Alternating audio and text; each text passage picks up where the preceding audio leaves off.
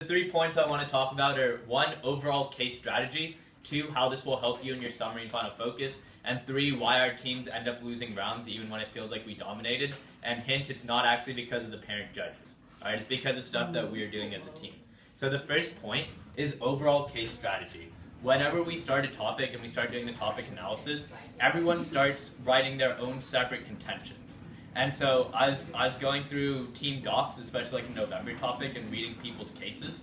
And the problem is that each contention is disconnected from the other ones. It's kind of like one person wrote one contention, one person wrote another one, and then we're all just sticking them together into one case. The problem with the strategy is that there's no cohesiveness in the case, and this means that we can't tell an overall narrative or story when we're actually debating. And so to illustrate this point, let's look at a couple documents. The first is the April 2015 case. This was the first case Ben and I wrote. If you can scroll down to page 4, that's the neg case. This is the neg case that we ran at Santa Clara University. Once again, the topic is about whether we should commit U.S. ground combat troops to fight ISIL. And if you look to our 4 contentions, there's actually no cohesiveness between any of them. Our first point talks about detracting efforts from Assad, but then right after that, we jump to increasing anti-American sentiment, which has nothing to do with Assad. The third point is about bolstering ISIL's legitimacy, which kind of is connected to the second contention. And then the fourth contention is just how ground combat troops are not necessary. The idea is that, like, Ben wrote a couple contentions, I wrote a couple contentions. I think we took one from the team doc and we put it all together, but there was no cohesiveness behind this, which means that when we got into the summary and when we got into the final focus, we just couldn't talk about all the points that we needed to. For example, in all of our rounds on the negation, we never brought up Assad after the rebuttal speech. And the reason being is that we found nowhere to put it into the overall case strategy. Alright, so now let's discuss what the case strategy actually means. If you go to the let's go to the third doc, the April 2015 neg case. So on this doc, we decided that we actually need to do something that would be more cohesive, something that would tell an overall story. And so we completely revamped the neg case. Now the first point is just how the status quo solves. Alright, this preempted a lot of the other teams' arguments about how the future could be better. But then our second point, talking about costs, that directly connected to our first contention, because we said the cost, there's a direct trade-off, that if we invest in ground combat troops, we have to pull out airstrikes, do less airstrikes. And this completely contradicts our first, aids our first contention, because in our first contention we show airstrikes are necessary, and our second contention we show that by committing ground combat troops, we'll be reducing the number of airstrikes. Therefore, in our summary and final focus speech, we could group both of these points together and just talk about airstrikes as a whole. And then our third and fourth contentions are also grouped, and that's just talking about how ground combat troops will only make the situation worse in 2 ways: anti-American sentiment and how it will bolster ISIL's legitimacy. So now we had 2 main story points that we advocated in all of our negation rounds. The first story is that the status quo is solving, why change anything? And the second story is that if we change something, it's going to make the situation even worse. And therefore, when we went into our summary and final focus, we could just push these 2 points. And so even though we're talking about 4 contentions, they grouped into 2 points. Now the final point on this neg case is if you scroll up to the top and look at the observation. We put in this first observation saying that the affirmation must prove that U.S. ground combat troops will be more successful than current efforts in defeating ISIL in order to win today's round. I feel like one of the biggest mistakes our team does is not focusing enough on the overall framework debate and observations, and that's been the biggest difference for me and Ben going from first semester senior year over to second semester senior year. The reason why we were able to win so many more tournaments was because of our observations. And the idea is that if we win this first observation, then we're going to win every round, because all of our contentions build into that. Our first point talks about how the status quo is already solving, so it's very tough for the affirmative to show that the future will be even better. And the second story shows that if the affirmative puts in ground combat troops, it will only make the situation worse. And so now, based off of these 2 stories, it significantly helped in our summary and final focuses. So I'll just pull out a couple flows from the Tournament of Champions, in which we ran this new revamped case, to give you an idea of what we're looking to do in the summary and final focus. So I know Joey's already seen this, but I start off all my final focuses with the 3 reasons why the negation is winning today's round is because of point A, B, and C. And so in our round against Gothaparthi Shah, those 3 reasons were the first neg observation, which you just read, second was the AF solvency, and the third was the neg solvency, why what we're doing is already solving. And so those are the stories that I just illustrated, because our observations talk about how the AF needs to show that it'll be better. We take that out the entire round. But then the third point, why what we're doing is already working. This gives us access to all 4 of our contentions to talk about in the final focus, but it sounds like we're only talking about 1 point. So as a judge, it sounds like overall very complete. We touched on all the points, but it doesn't seem overwhelming.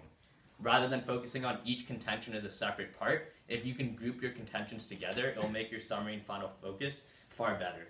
And then again, in our third round, when we faced this team from like North Carolina, their entire second contention was about how the current situation is super bad. They talked about how there are millions of refugees, there's acts of genocide, the U.S. is getting $3 billion of aid, and how aid operations could be shut down. But we didn't refute any of it. We just dropped all of those points because our observation said the affirmative must prove solvency.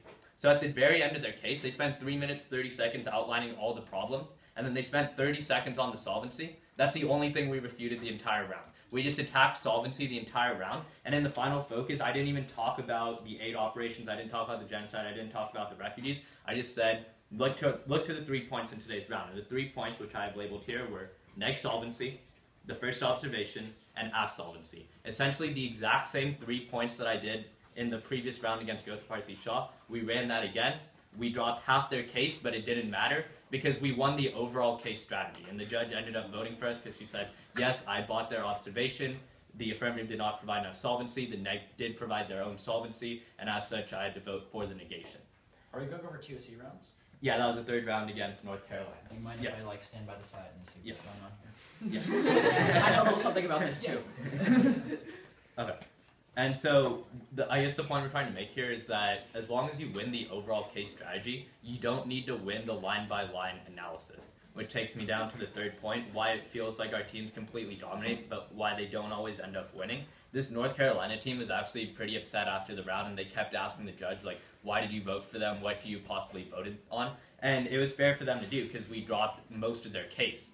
The thing is, when you look at overall case strategy, as long as you win the overall case strategy, you're still going to be winning the rounds. Which is why I really want a heavy emphasis next year to be on when we first start brainstorming for the topics, we think about how we're going to do the actual case strategy, how each of your points is going to build up to the overall framework. So just to give one more example of what we're looking for, let's switch over to the April 2015 AF case, the second one up on the whiteboard, and quickly read the second observation. Once again, this is on the April topic, but this time we're on the affirmative. And the essential observation is saying that if whichever side can better degrade ISIL, that's the side you're going to be voting for in today's round. And the key word here is like if we can show that we can increase the probability of defeating ISIL, you'll be voting for the affirmative.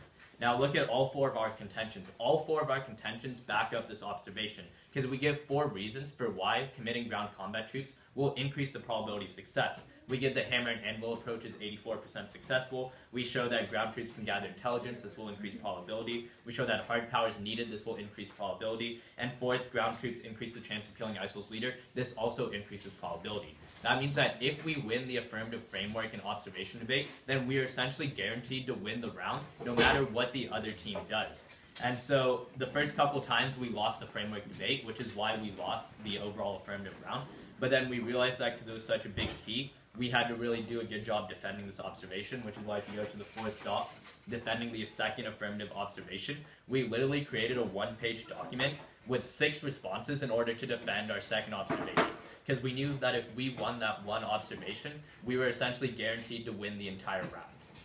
And I feel like a lot of teams right now don't focus on observations, they don't focus on frameworks. That's honestly such a big difference, and if you can win the framework debate, you need to set up your case such that you'll also win the round nearly every time.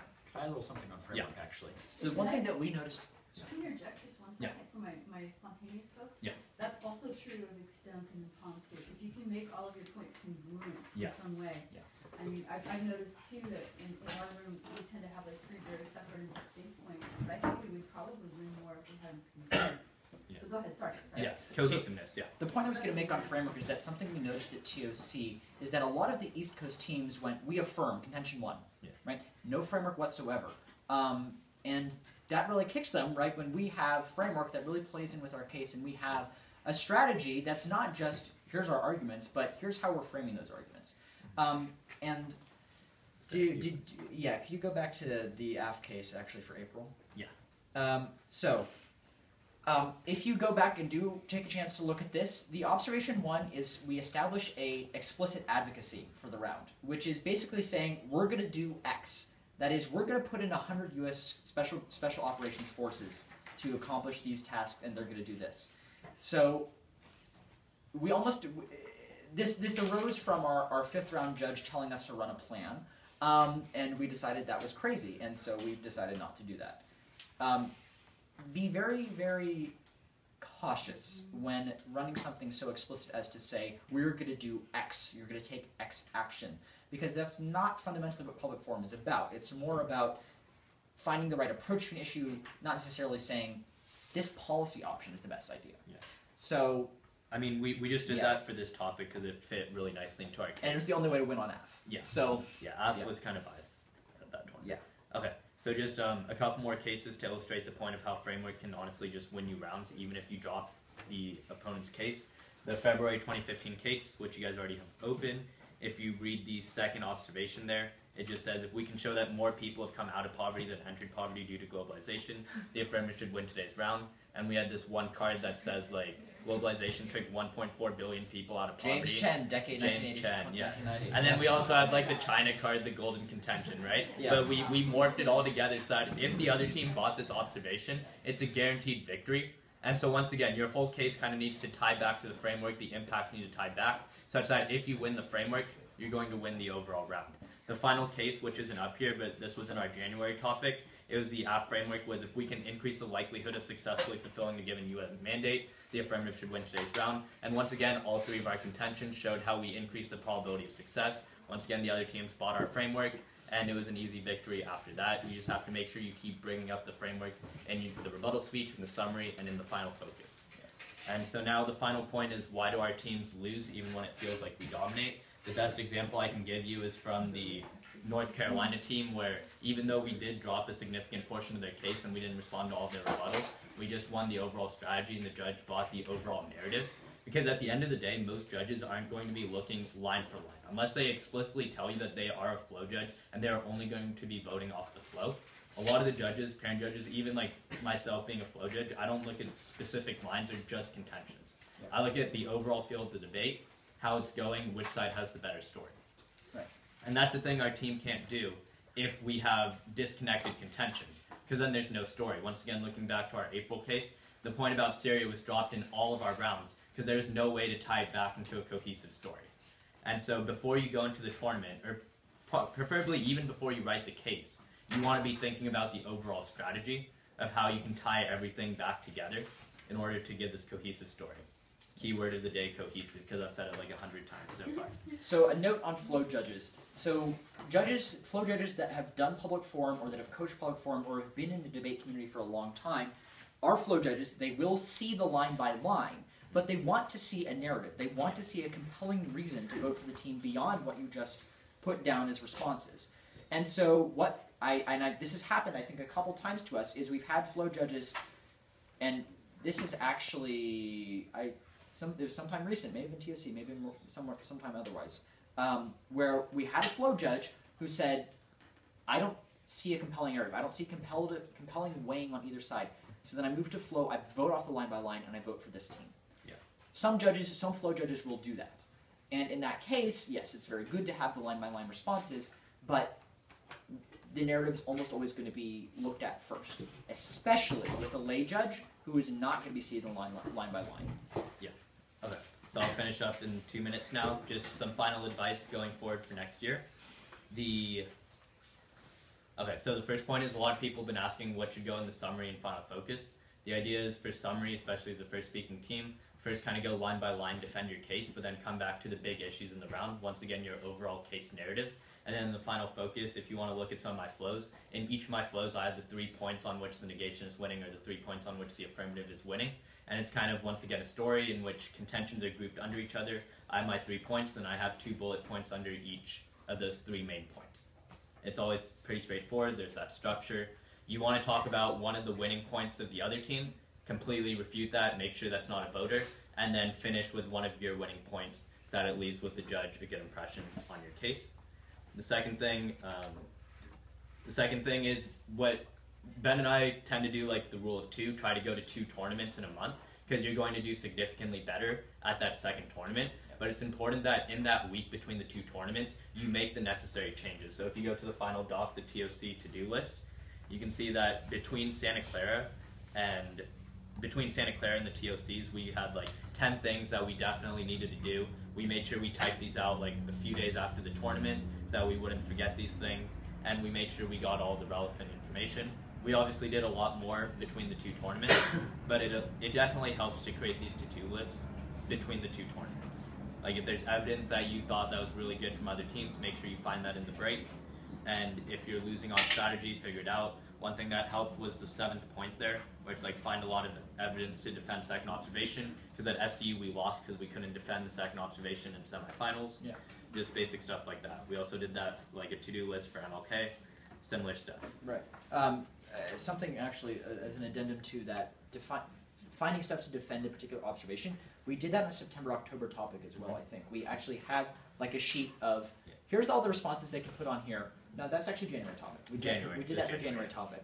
And it was basically, you know, like, oh, they say X, here's our response. Y, here's our response. And it was the same thing. It was like a sheet out defending the framework. And that's something that you need to have if you have a cohesive framework set up at the beginning of the round that you're going to carry throughout the round that is going to be contentious. Yeah. And good teams will see when you're trying to establish a narrative, and they're going to try to cut it off somehow. They may attack the framework. They may attack the points within the narrative. You need to have some way to defend it either way. Yeah. And so you can't just have your extension evidence in your case. You need to have the extension points to defend your framework and to defend your observations. Yeah. Okay. And then I guess the final point is focus on what's really important in the round.